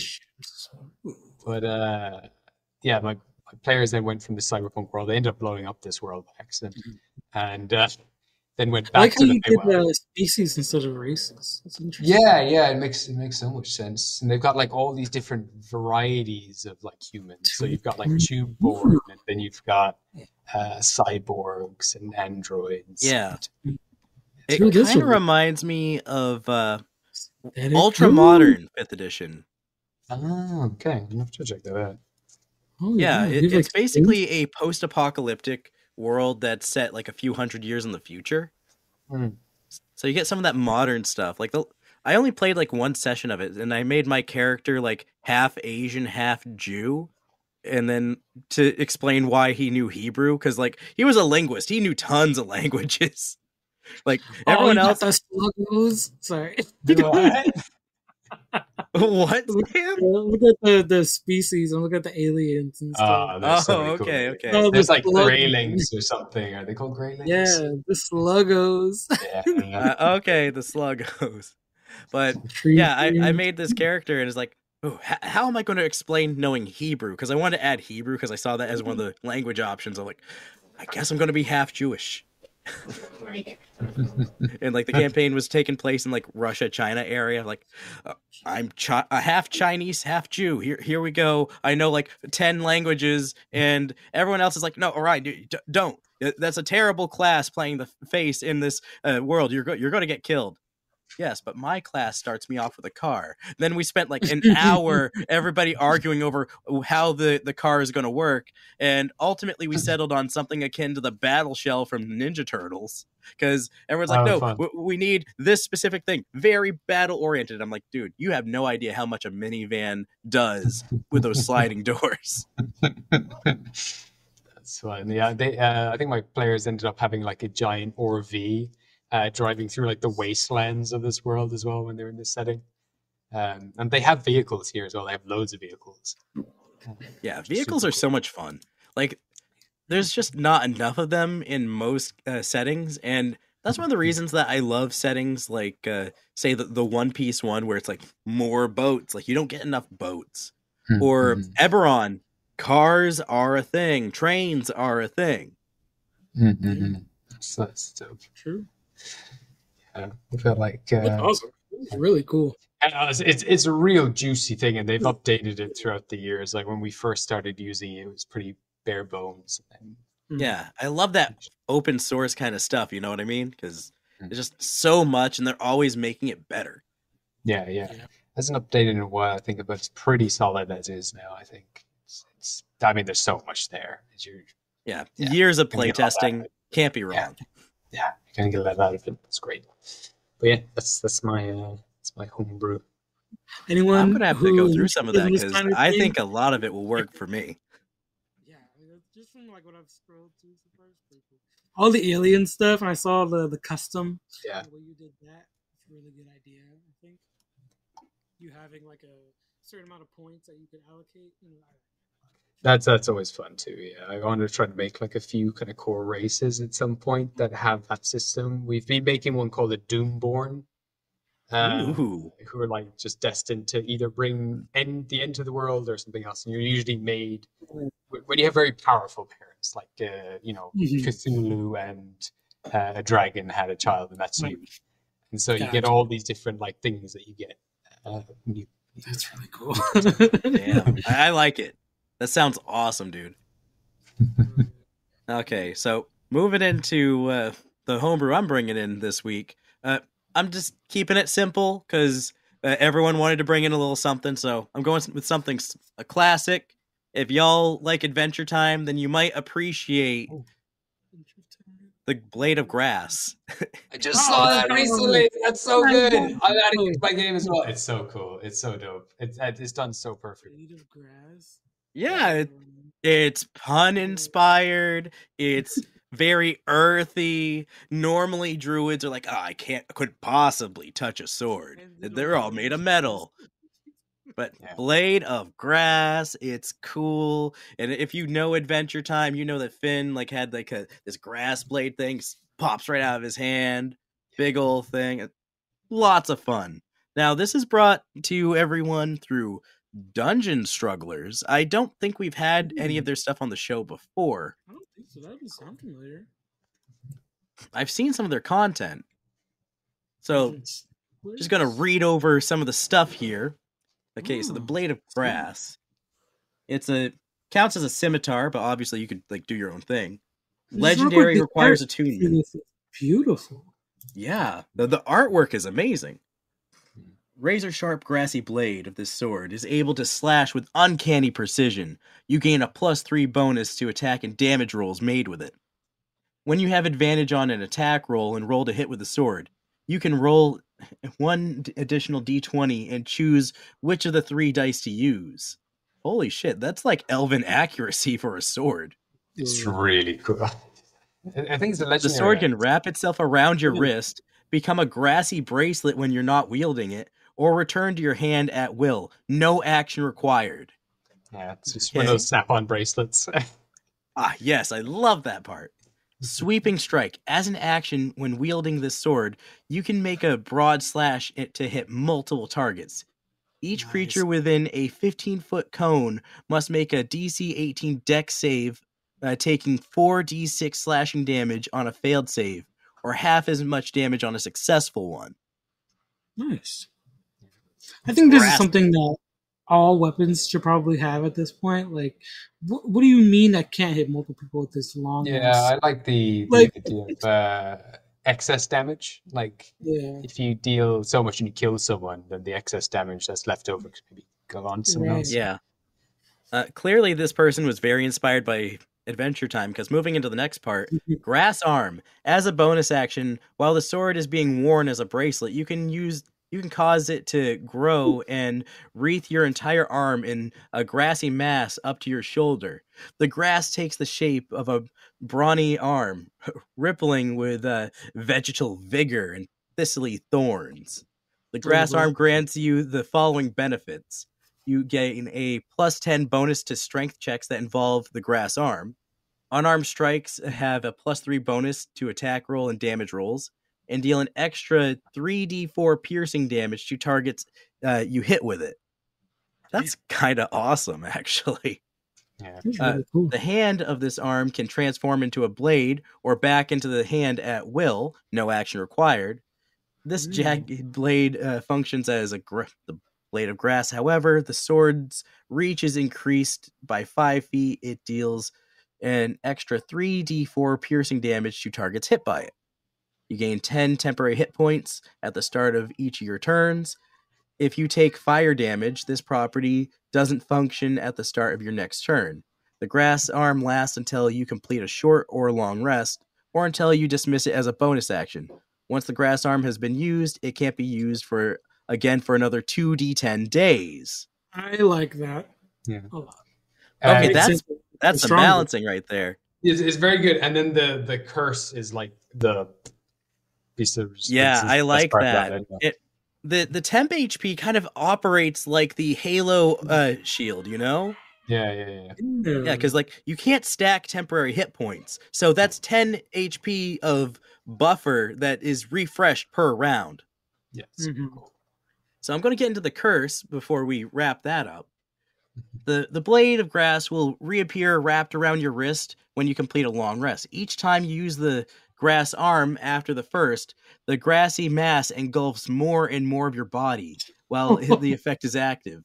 The 5th time you use grass arm, make a DC 18 wisdom saving throw. On a failed save, the grass entirely covers your body and takes control of your mind. You become hostile, chaotic evil NPC under the control of the DM. You retain your stats with these alterations. You permanently get the benefit of effects of grass arm, which now applies to all of the limbs. The temporary hit points bestowed by this effect are increased to 20 at the start of each turn. You're considered a plant in addition to your normal creature type. Your strength score becomes 24, and your AC can't be less than 18, regardless of what kind of armor you're wearing. Any creature within 5 feet of you that touches you or hits you with a melee attack takes 2d4 piercing damage. If you are reduced to 0 hit points, the controlling effect ends. The sword reverts to its normal bracelet form.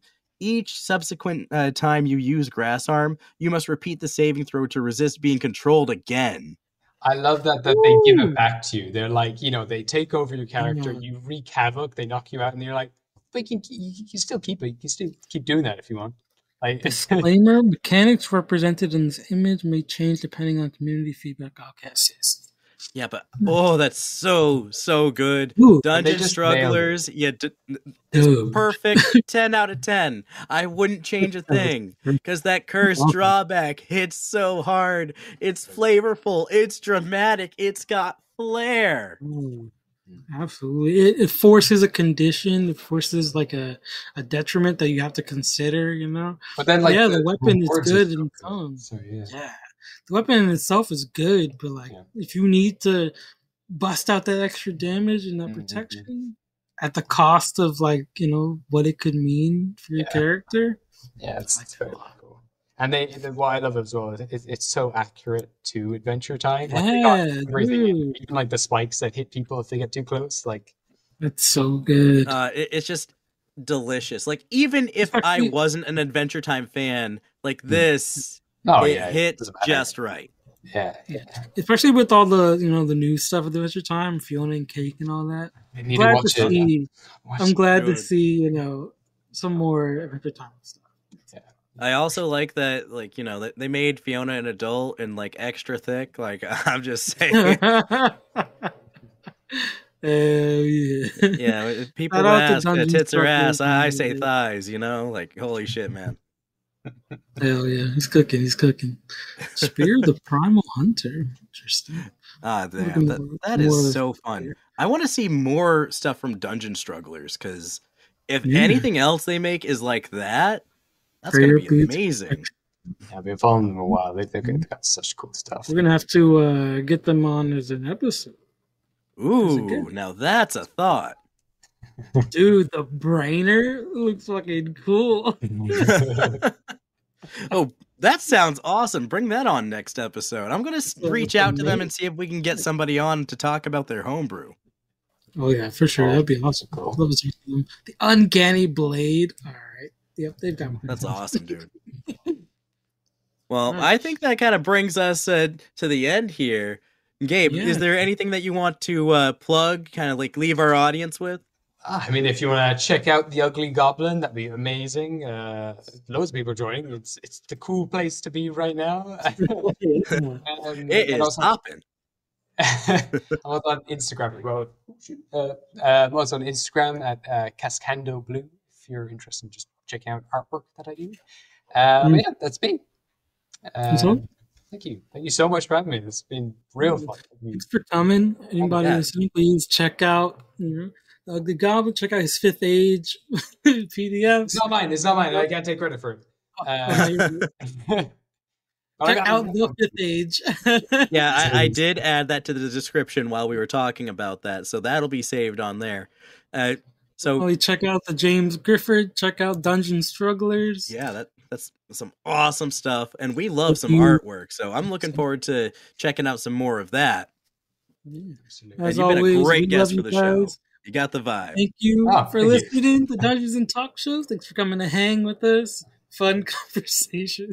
And if people want more fun conversations from unhinged fellows like me and Sam, you can just join the Discord server. We got lots of crazy shit going on there, and a sassy AI that seems to think that Goku is her wife. Sassy. Oh wow, cool.